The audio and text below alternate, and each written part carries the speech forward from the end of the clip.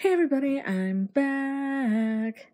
Time for another episode of Book Review / Talk, and today I'm going to be sharing with you guys Deeper Than the Dead by Tami. Hoag, I think is how you pronounce her last name. I am not 100% sure on the last name, and on last names I don't know how to pronounce. I'm just going to try my best. So here we go. California, 1985. 4 children and young teacher and Narve, I think is how you pronounce the last name, make a gruesome discovery. A partially buried female body, her eyes and mouth glued shut. A serial killer is at large. And the very bonds that held their idyllic town together are about to be tested to the breaking point.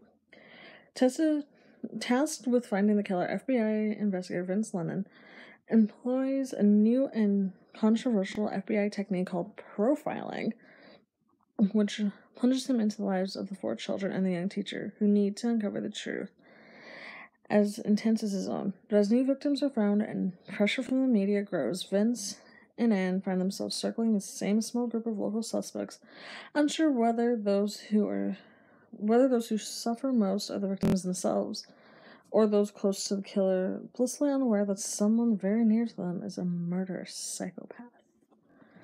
Now, a little bit of backstory on why I got this book. So, back in 2011, like the first 4 or 5 months-ish of 2011,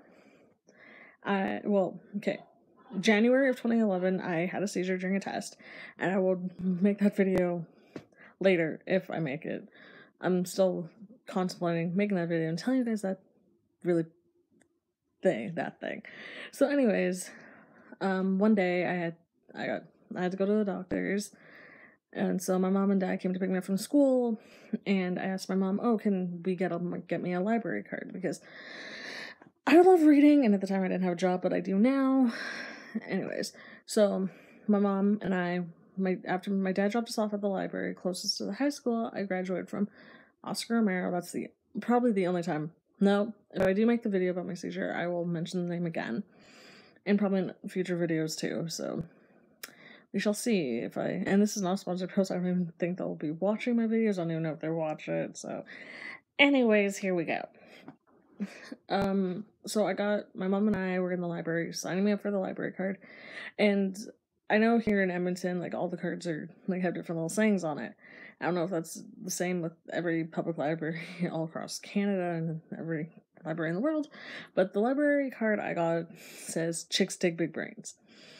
Now, I know I do, as long as the guy doesn't make me feel stupid about a word I don't know or something. Anyways, regardless, my mom was like, "Oh, go pick up a book," so I went, and then I saw this, the hardcover version, and I fell in love. I was like, "Oh, okay, this book looks interesting. I like murder mysteries as much as the next person." And so I read it, and I couldn't put it down. And I kept reading it, and I kept going to the library and taking it out if it wasn't taken out already. And in my English class, we had the teacher, Miss Lewis, she would give us 10 minutes of reading time every morning. Not every morning, because 2 days the classes were in the morning, the other 2 days classes were in the afternoon. It was an alternating schedule between days 1 and 4. Anyways, so, and we also had this list that we had to choose a project for, like, a book report, and we could do anyone. So I chose Deeper Than the Dead to do my thing on, and it was like an interview between a character from the book you read, and I happened to choose Dennis Foreman.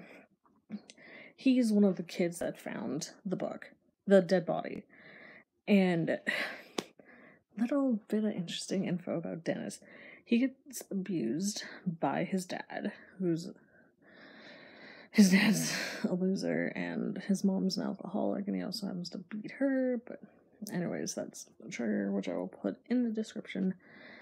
And there's that.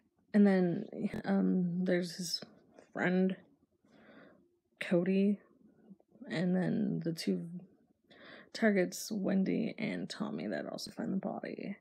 And it's really, like, And I'm not going to be spoiling too much of it, but you don't expect who the killer is. You think you know who the killer is going to be.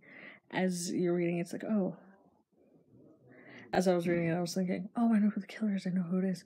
But then when you go right, the book automatically takes you left. And it was, oh my god. It was awesome.